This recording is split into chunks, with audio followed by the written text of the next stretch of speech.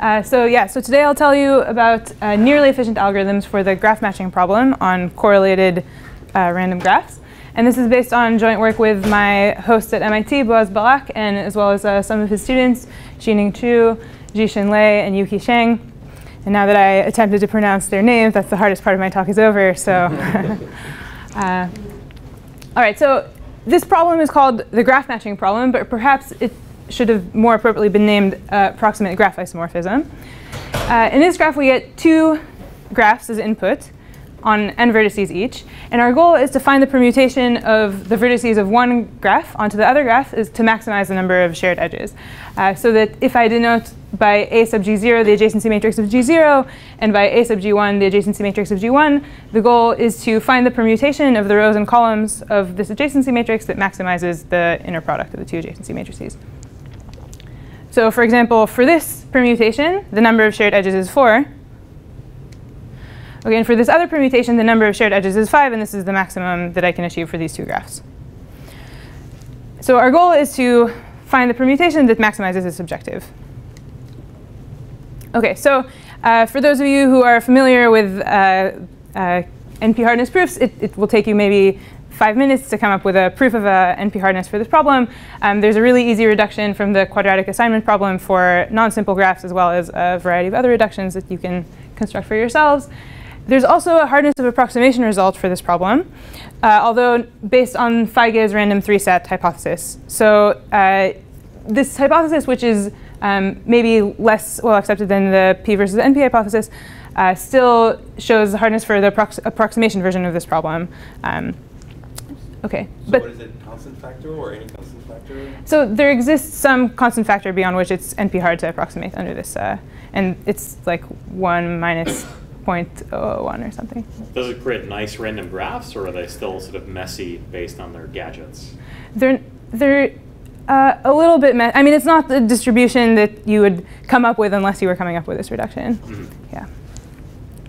But when it's hard to approximate, it's hard like to distinguish the case when there's alpha, like an alpha correlation versus beta correlation? Yeah, yeah. Or totally isomorphic versus epsilon phi? Alpha versus beta, so 1 minus epsilon versus 1 minus some function of epsilon. Okay. Yeah. OK. OK, good questions. OK, so of course, the people who use this problem in practice are completely undeterred by these hardness results. And there are a number of applications in a variety of fields. So in computational biology, your graphs might be two protein networks that you want to understand the interactions between. There are creepy applications such as de-anonymization of social networks. You have anonymous social network data and unanonymous social network data, and you want to discover the identities of the people. There are less nefarious social networks applications. For image alignment, you can have two images where you have the segmentation of each of the images as your networks or your graphs, and you want to map them onto each other. A variety of applications in machine learning, and even in pattern recognition, we found this survey called 30 Years of Graph Matching in Pattern Recognition. Okay, so this problem has been around for a while and is used pretty widely in practice. And in 2011, in a KDD paper, Pedarsani and Grossglauser introduced the following average case model for this problem. Okay, so I have the following structured model. I take a graph sampled from the Erdős-Rényi distribution with parameter p. And now from it, I'm going to take two copies. And in each copy, I'm going to independently sample each edge with probability gamma. So every edge I throw away with probability 1 minus gamma, and I keep it with probability gamma. Okay. Now I have two graphs, and their average degree is p times gamma n. And they're correlated random graphs. And now I apply a random permutation to one of the graphs so that it's difficult to know what the permutation is. Okay. So this is called the correlated random graphs model, but I'll be referring to it as the structured model from now on in the talk. So is there a particular reason to focus specifically on an erasure channel rather than a symmetric one? You mean additions and addition? I guess I hadn't thought of the additions, but I think many times in applications, you think of having the true network, G, and then you subsample, like you observe some partial sample of it in one case and a partial sample of it in the other. So like in the case of social networks, you'd have the graph of actual friendships or something, and then one social network you see some subset of these edges in another. You see the other. Yeah. But I think it's probably not even all that different, because if I add in edges when I go from G to G0 or G to G1, I could have created some like graph that contains their union, and that would still be like Erdős-Rényi with a different parameter P. But those are two independent processes, right? So that's okay. Yeah. I think Anker's probably right, but maybe like we do it offline. Okay, so for this model, it's not difficult to compute what the optimal permutation should achieve, what the best objective value for the graph matching problem should be. So you just think of all of the edges in G that survived both subsampling into G1 and subsampling into G0. And in order for a single edge to survive, it exists in G with probability P and survives into both graphs with probability gamma squared. So the objective value should be something like P gamma squared and choose 2. OK. So, and maybe it's useful to compare to the following null model. So in this null model, I sample 2 graphs independently from Gn P gamma. OK, so I have 2 completely independent Erdős-Rényi graphs with average degree P gamma matching the average degree in the structured model. Here, it's not difficult to see that for a single permutation, the expected value of this objective function should be P squared gamma squared and choose 2. Okay, and then as long as P is sufficiently large as a function of n, like log n over n, you can do a union bound and show that this will be the optimum objective value. So, and you can see the objective value is off by a factor of P between these 2 models. Right? And even though this model was introduced as a sort of toy example for a de-anonymization task in this paper, since then, many people in the statistics and information theory communities have studied this problem because it's a very natural inference problem, the inference problem of recovering the optimal permutation pi. OK, so as an inference problem, the first question that you might ask is, what's the information theoretic limit for the parameters pi and gamma for which we can recover the optimal permutation uniquely? And the following theorem of Kolina and Kubayashi says that as long as P gamma squared is at least log n over n, with high probability pi will be the unique maximizing permutation. So you can just search over all permutations and then recover the best one. So just to be clear, this is like constant 1 asymptotically. Yeah, constant 1 asymptotically. I think here there's like a plus. It might even be more extreme in that here there's like a plus little o of log n. Yeah. OK. Yeah. But now you might ask, like, is there an algorithm also to recover the optimal permutation pi, right? And even though this feels like an average case version of the graph isomorphism problem, I want to explain why average case algorithms for graph isomorphism will fail. So one popular strain of algorithms for graph isomorphism in random graphs is matching local neighborhoods. So if in our problem we had 2 copies of an identical graph, then the neighborhoods of individual vertices will be unique if I take a large enough neighborhood, right? And based on that, I could just make the matching of the neighborhoods if I look at sufficiently large local neighborhoods. The problem is that in our case, we have this noise parameter gamma, right? We subsample every edge with probability gamma, and I want you to think of gamma as a small constant, something like 1 over 100, okay? So in this case, when we apply the noise, the neighborhoods end up looking nothing like each other. And so heuristics like this will not work for this problem. OK. Another class of algorithms are spectral algorithms, in which you take the adjacency matrix for each of your copies of your graphs, and you look at the top eigenvector of the adjacency matrix. And because of uniqueness in the entries of the eigenvector, you can find the permutation between the vertices.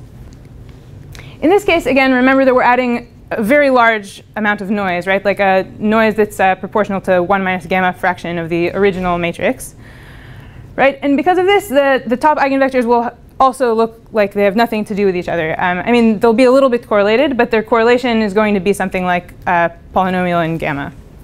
And so no longer will the entries be helpful in recovering the permutation. Yeah? That's a dumb question. If I was to replace the set of permutation matrix with, say, the set of orthogonal matrices, yeah. How much would this maximum change? Like, it feels like intuitively the maximum should still be a permutation. Yeah, so it's not. If all you do is you replace it with a class of orthogonal matrices, it won't actually. The objective value will be dramatically changed. And I can even prove it to you in like 3 minutes offline if you want. Yeah. But yeah, that's a good question, right? OK, so what are actual algorithms for this robust average case? So most of the algorithms start from a seed, right? So in this model, it's a different model. You assume that there's some set of vertices S in G0, such that you know the permutation between S to its counterpart in G1. OK, so think about this as having some domain knowledge, right? Like maybe in a social network, you know some subset of the identities in the social network and how they map onto the other. And this can help you recover the permutation. And if you assume you have the seed information, there's some simple percolation that succeeds. So the simple percolation is you just look at the neighborhood of every vertex in G0 into S and the neighborhood of every vertex into G1 into pi of S. And if they look similar, you match the vertices, and then you can continue to iterate in this way. If you have sufficiently large seed or enough domain knowledge, then this seeded algorithm will approximately recover pi. OK. There's a more recent algorithm due to Mosel and Zhu, which uses much more delicate neighborhood statistics in conjunction with the seed information. And using this approach, they achieve the information theoretic limit in P and gamma. But they still require polynomially large seeds for most values of P. So there's a kind of complicated function of P that determines how large the seed should be. But for most values of P, they still need a polynomially large seed. Epsilon is a function of P, or? Yeah, you should think as, OK, so epsilon is a function of how far P is, like the exponent of P and N is from being an integer. So OK, so it's some function like that. But what if you don't have domain knowledge about the problem that you're considering? Well, then in order to apply these algorithms, you would need to guess the set S, the set pi of S, and the permutation between them, right? And this takes at least sub-exponential time in order to guess the correct one. OK, so our result is the first unseeded algorithm for this problem. Don't try to interpret this theorem statement too closely. But essentially what we say is that as long as the average degree is in some range, and as long as our subsampling probability is at least a constant, then there's a quasi-polynomial time algorithm that will recover the permutation pi with high probability. OK, and what we require is that the average degree is in one of these two regimes. So between n to some function that's little o of 1 and n to the 1 over 153. We didn't really make an effort to optimize this constant. And that between n to the 2/3 and any constant function of n. So you need n to the, is it the, so I don't know about, I'm trying to understand what, so 0 is a little of 1, right? So yeah. Yeah, this needs to be at least n to the log n over log n to the 1/2. Yeah, it's an explicit little of 1. Yeah. And I know this gap looks very strange, and I agree that it probably shouldn't be there. But I'll explain a little bit later in the talk why this happens. Yeah. So perhaps you want to just defer this question until later, but how much of this is real? Like, is there an actual monotonicity? Do we expect the problem to become easier if the average degree is higher or not? Or is there actually some sort of... No, this is completely artificial. There is a monotonicity. It does become easier when the average degree is higher. Yeah, I think we conjecture that our algorithm should work even in this regime, but we're just unable to analyze it. And you'll see very concretely why later in the talk. OK, we also actually allow gamma to be a little bit subconstant. So think it's like 1 over log n. So this means that we're really dramatically throwing away a large portion of the edges in this subsampling step.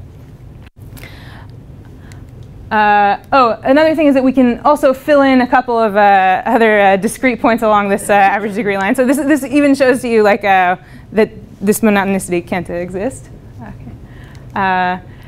And if you think about the following alternative problem in which we're trying to do a hypothesis testing between the structure distribution and the null distribution, then for this hypothesis testing problem, if P and gamma are essentially as they are above here, then we can give a polynomial time distinguishing algorithm for these two distributions. Okay, so for this hypothesis testing version, I'll talk a little bit about it more later, but here we can actually do it efficiently. All right, and let me just say a very short thing about our approach, and I'll go much more into depth in a moment. But our approach is to consider small subgraphs. For the hypothesis testing problem, we look at the correlation of small subgraph counts in the two graphs. And for the recovery task, we're performing a matching based on rare subgraphs in the graph. And using this approach, we're able to get seedless algorithms. So this is the first instance of seedless algorithms for the low degree regime, like degree less than constant times n. OK, so just a brief outline of the talk. So first, I'll tell you about our algorithm for the distinguishing or hypothesis testing task, because it's a simpler algorithm, and it contains many of the ideas that we need for the recovery task. Then I'll tell you about recovery, and then I'll wrap up. OK. So here, what's the problem? So here, I'm given two graphs. And with probability half, let's say they're sampled from this structure distribution. And with probability half, they're sampled from this null distribution. And I, based on one sample, want to say with high probability from which of the two distributions they are. OK, now suppose that I allow you exponential time. So then there's a very simple brute force algorithm, which is just I check every single permutation. I see what the objective value is for the graph matching problem on each. And by the arguments that I made previously when I was introducing these two distributions, if the permutation has value at least pi gamma squared n squared for the graph matching problem, then I can be confident that they come from the structure distribution. OK. But now what about efficient algorithms? So the first thing you might try is you might try counting triangles. OK? So let me define the following function, which is just the product of the number of triangles in the first graph times the product of the number of triangles in the second graph. All right. So if I'm in the null distribution, the triangle counts in G0 and G1 are completely independent, right? And each one has about p gamma n cubed triangles, so their product should be something like p gamma n to the 6. I'm neglecting constant factors here. OK, if I receive G0 and G1 from the structure distribution, then the triangle counts will be correlated. So in particular, if I have a triangle that comes from G, right, the probability that it survives into both G0 and G1 is going to be gamma squared. So here the objective value is going to be something like p gamma n to the 6 for arbitrary triangles that have nothing to do with each other, plus for the n cubed triangles times p that come from G, I'm going to have a gamma squared probability that they survive into both. OK, yeah? You also neglect the constant part for the structure points? Yeah, I neglected the constant factors here, but trust me that they work out if you do the computation carefully. I just didn't want to carry around a bunch of binomial things and confuse everyone by forcing them to do arithmetic. Also, on my slides, there will be some mathematical expressions, but I urge you to not try to do the arithmetic unless you really want to. I'll try to explain as we go along the sort of high level where the action is happening. OK. Great. So it seems like this triangle correlation is a great estimator, right? I have an expectation that's larger in the structured case than in the null case, right? And now I can just wash my hands and go home. But the problem is that we neglected to ask about the variance, right? So what's the variance of this estimator? So even if we're being as optimistic as we can be in the null case, the variance should be something like proportional to the square root of the expectation, right? Because we think of this as a bunch of independent random variables. And in this case, the variance is going to be p gamma n quantity cubed. And if you compare this to the difference between the structure and the null, the difference is smaller by a factor of gamma cubed, right? And so this means that the variance, the standard deviation, is going to completely overwhelm this, this boost that we see. So the estimator isn't as good as we think, maybe. OK, so this looks like a problem. I mean, suppose that we didn't only see one copy of G0 and G1, but that we instead got t independent samples of pairs G0 and G1 from our distribution, right? Then we would know how to improve this estimator. what we do is we would just take the average correlation over all of our trials, right? Then the expectation would be unchanged in the structure distribution and in the null distribution. But the variance, or the standard deviation, would go down by a factor of 1 over square root the number of trials, right? And so then if we have sufficiently many trials, we can overcome this, this noise in the estimator. All right, but the model wasn't that we get t-independent samples. OK, so what are we going to do instead? So what we're going to do is we're going to, instead of looking at independent samples, we'll look for independent subgraphs in the graph. So suppose that we had t subgraphs, h1 through ht, such that their counts were uncorrelated in the graphs. OK, then we would expect the same behavior, right? We would expect the expectation to be unchanged and the variance to go down. OK, but this is right now a very abstract concept. Like, what does it mean for graphs to be independent in my graphs? All right. And when I started this project, I didn't realize some pretty delicate things about the concentration of subgraph counts in GNP. So this is all as old as the literature on random graphs. But let me just say it because I think it's surprising the first time you see it. Suppose I have a graph sampled from GNP, and let's say that p is like n to the negative 6 over 8. Okay? And let's say that I want to look at the concentration of this subgraph count. All right. So what's the expectation of the number of copies of H that appear in G? So the expectation is basically going to be something like n choose 6, because 6 is the number of vertices in H, times p to the 8th, because 8 is the number of edges in H, and then something about the labelings out here. Right? This is going to be a constant factor term, so it's not going to matter. And asymptotically, this is going to be order 1. Right? So we expect to see a constant number of copies of H in our graph. On the other hand, let's look at this subgraph of H. Right? H has K4 as a subgraph. How many labeled copies of K4 do we expect to see in the graph? So this is going to be something like n choose 4 p to the 6. And if you simplify that, that's like 1 over root n. Okay? So the number of K4s that we'll see in our graph will, with good probability, be fewer than 1. And so this means that the number of copies of H in the graph cannot concentrate around its mean, right? OK, so for me, the first time that I saw this, it was very surprising. But it's in all of the like classical random graphs textbooks.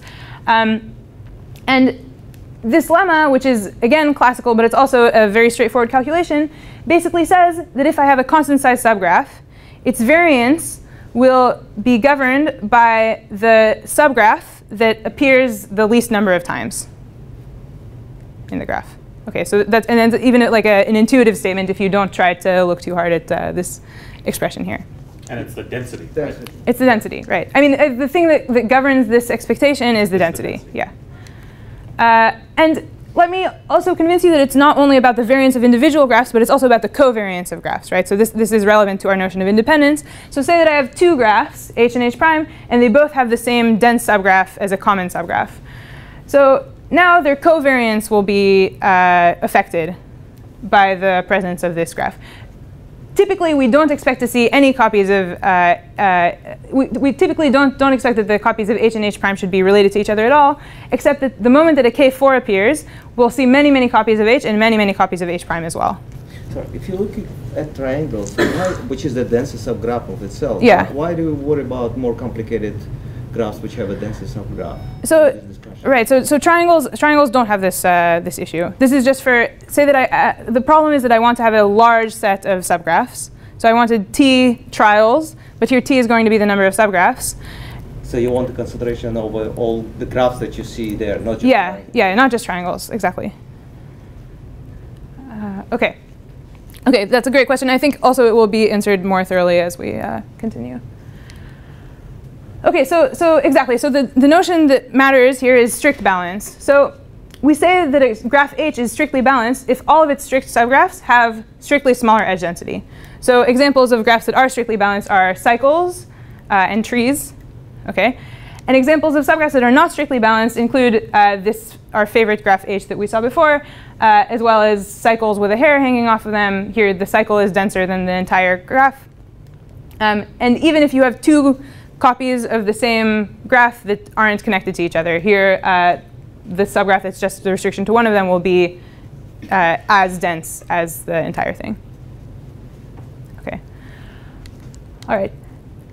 So if you have a graph that is strictly balanced, and if the parameters are set so that its number of appearances is constant, then any subgraph will appear with super constant expectation.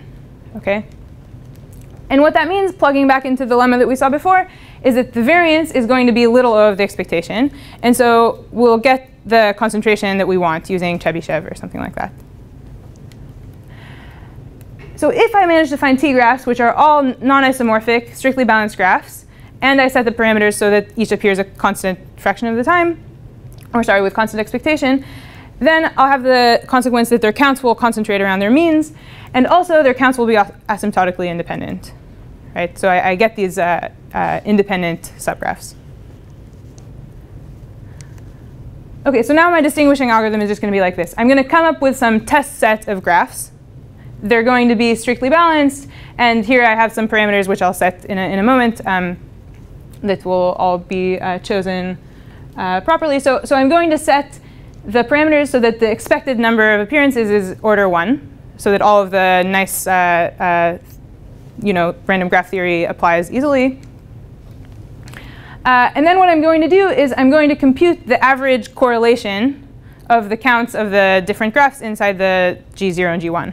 Okay? So for each of the H1 through HT, I'll compute the number in G0, the number in G1. I take the product, and I compute this average correlation.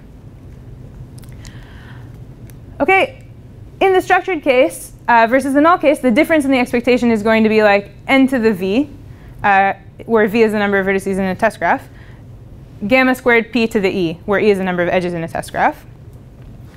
And in the null case, the variance is going to be like 1 over square root t times the square root of the expectation.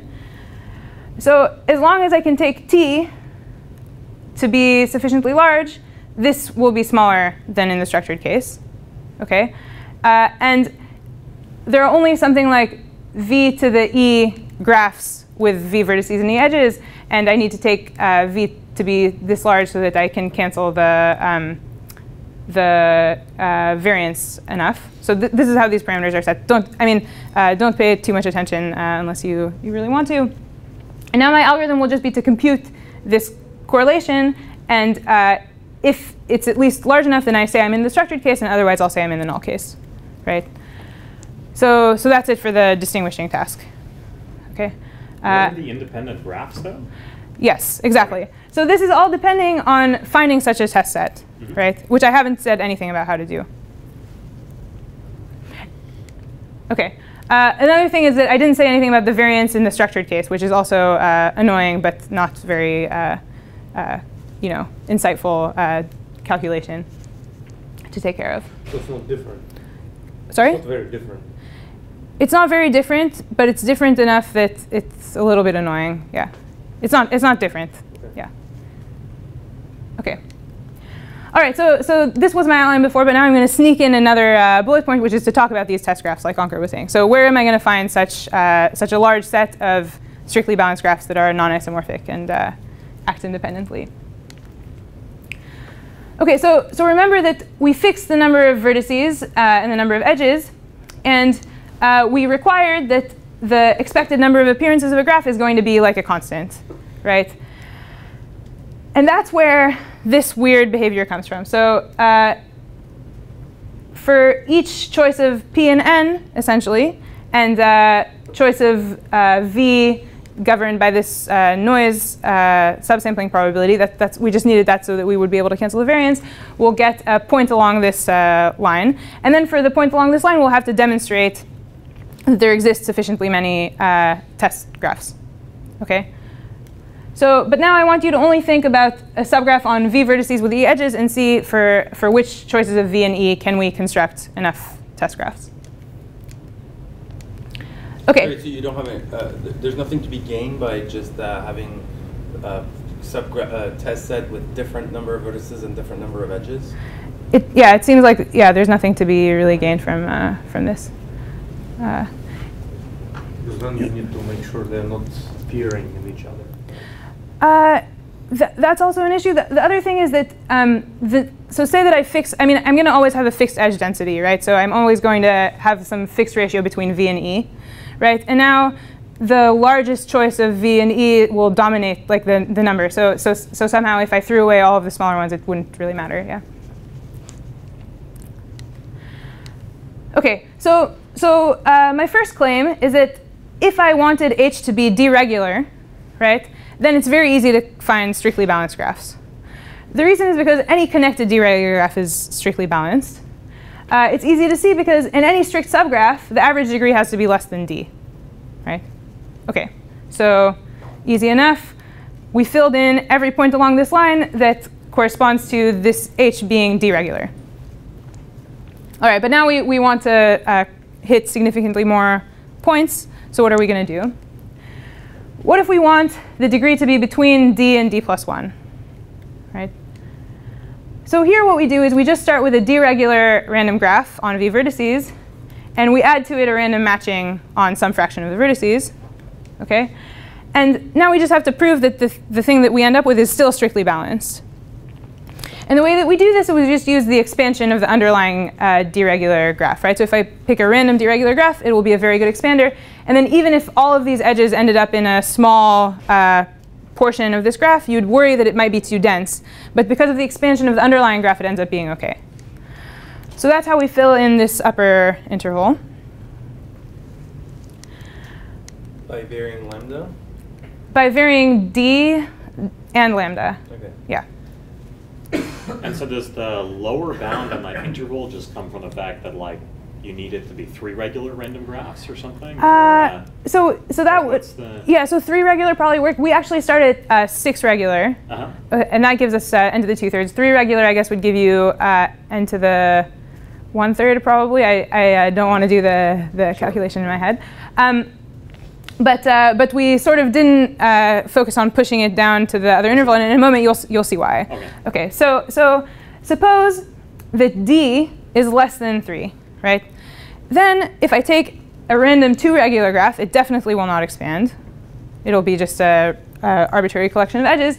And even if I start with a cycle, right? The cycle is the 2 connected regular graph on V vertices, and that won't work very well either. So what we do instead is we start with a 3 regular graph on some fraction of the vertices, and we take each path and we subdivide it into paths of appropriate length. So paths of length k and k plus 1, where the number of paths of length k and the number of paths of length k plus 1 are chosen appropriately. And this will get us a graph with average degree between 2 and 3. Okay, and we can get any average degree that we want in this way. Now we still have to prove that the graph is strictly balanced. And here it becomes significantly more tricky to do this. We still use the expansion of the underlying 3 regular graphs, but it's easier to prove that you get a strictly balanced graph if you add long paths.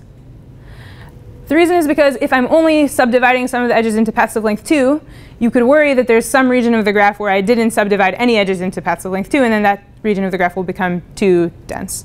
Okay, so this is why we're only able to get long paths in our proof here, and that's why we fill in this interval up to n to the some constant that's pretty small. Okay, and then this regime we have yet to fill in. So that's it. But I would conjecture that actually the construction that we described should fill in this whole interval if we analyze them in a significantly more precise way.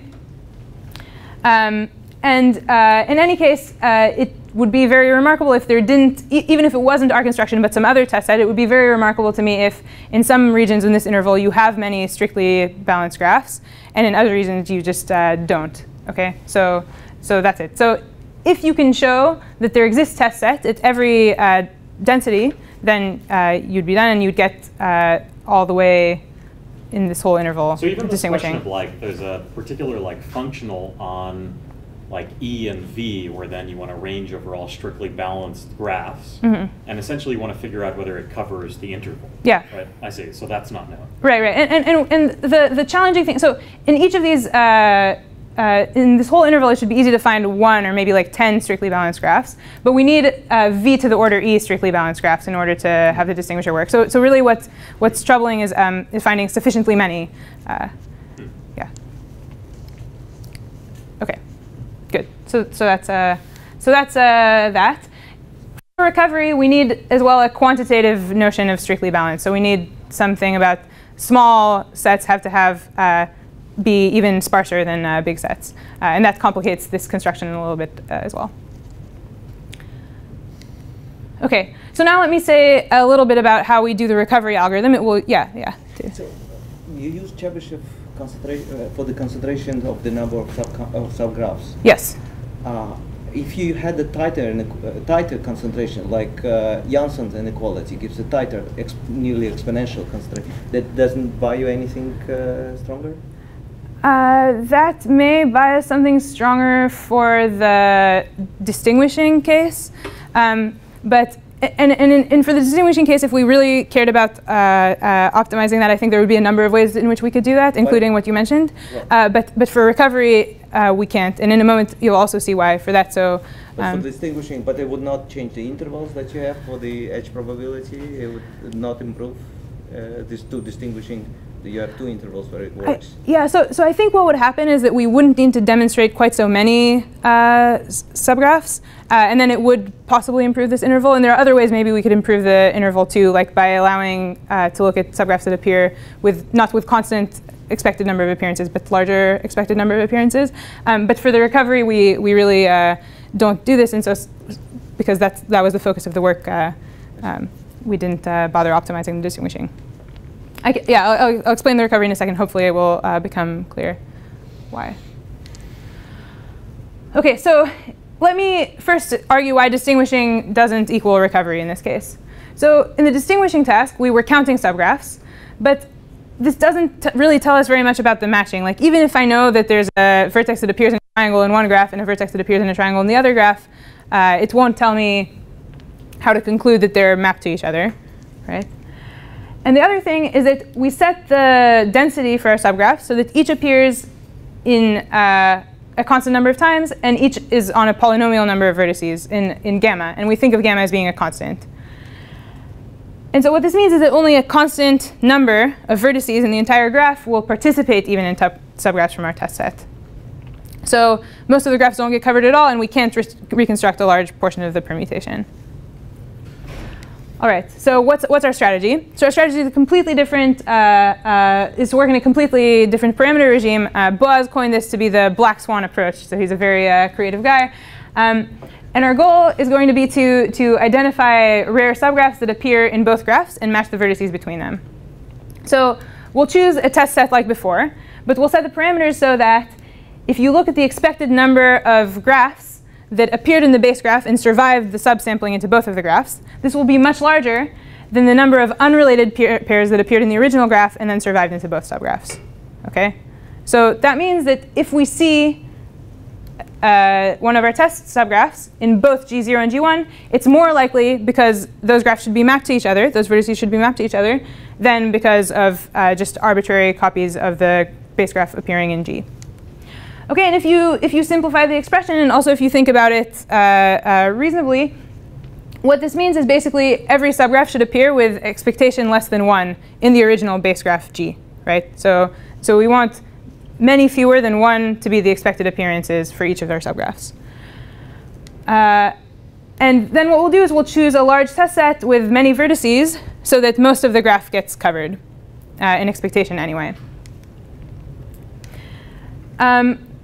So great. So then my claim, and this is like a very cartoon of the claim because it's a little bit more complicated, is that when we choose our parameters properly, there will be at most one copy of each of the swans in the graph with high probability, and also that at least a constant fraction of the vertices participate in such a swan. And then we can use some seed. This will be like our seed, and then we can use percolation to complete the permutation to the rest of the graph. And our proofs are all using the second moment method and Chebyshev's inequality. And one reason why we couldn't apply known results from the random graph literature to this is because we're working in the regime where the expected number of appearances is much less than 1. And if you're studying random graphs and subgraph counts, usually you're not very interested in subgraphs that appear fewer than once by polynomial factors. And so this is sort of a challenging regime to work in, and it required us to sort of beef up the requirements on the test subgraphs that we consider and stuff like that. But essentially these are the claims, and we just prove them with second moment method. Oh, I guess many times I forget to say why these are called black swans, so maybe I'll just do that now. I think they're called black swans because they're really rare. Like, it's like a black swan where like typically swans are white. Okay, so that's the black swan approach. All right, so now let me conclude with a little bit of context for why we're studying this problem. Okay, so usually I like to think about statistical inference problems, and I also like to think about convex optimization. And in particular, I like to think about information computation trade-offs and how that fits in with convex optimization. And a tool I like to use to study that is the sum of squares hierarchy. So we are usually right here. OK, so in convex optimization, many times we have some non-convex problem. And a big tool that we have for handling that is semi-definite programming relaxations. OK, so this is just some family of convex programs. And the sum of squares hierarchy is a sequence of semi-definite programming relaxations in which I can take my basic relaxation and add variables and constraints to it automatically to get a more and more powerful relaxation.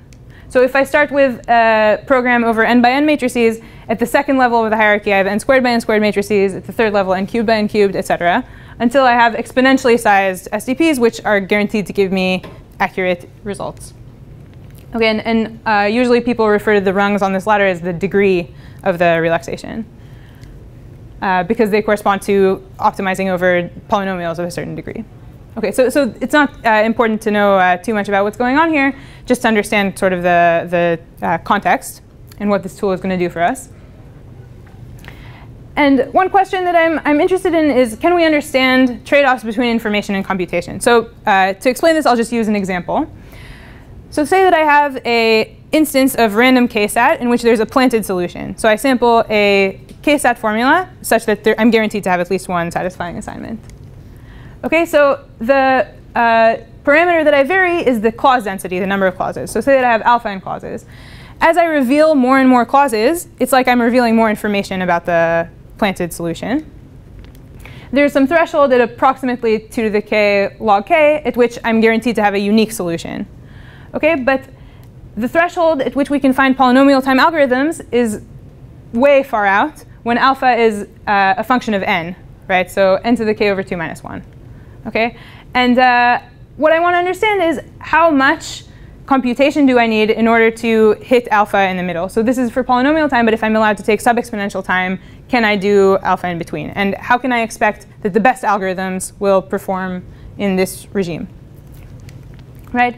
And using the sum of squares hierarchy can help us study these questions. So for example, in a paper with my advisors, this should be Satish instead. But in a paper with my advisors, we characterize the degree of the sum of squares hierarchy that you need in order to solve this planted ksat instance. So at the bottom levels of the hierarchy, you can do polynomial time algorithms, and then you can smoothly trade off until you get to the unique solution threshold in exponential time.